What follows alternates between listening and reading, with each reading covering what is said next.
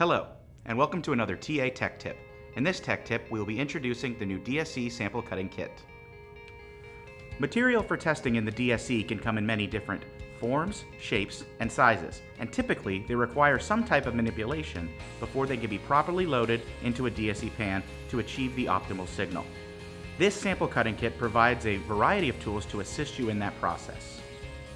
Sometimes a sample is too large for your desired pan or has an irregular shape, such as this polymer pellet.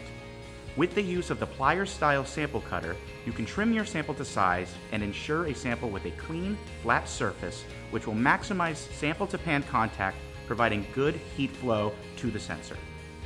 Your sample can rest right on the attached platform, which helps to provide a straight cut and easy recovery of your sample. The plier handles allow for a greater force on the cut than would typically be provided by a handheld razor. You will also find replacement blades in the kit, which can be changed with the help of the provided hex wrench.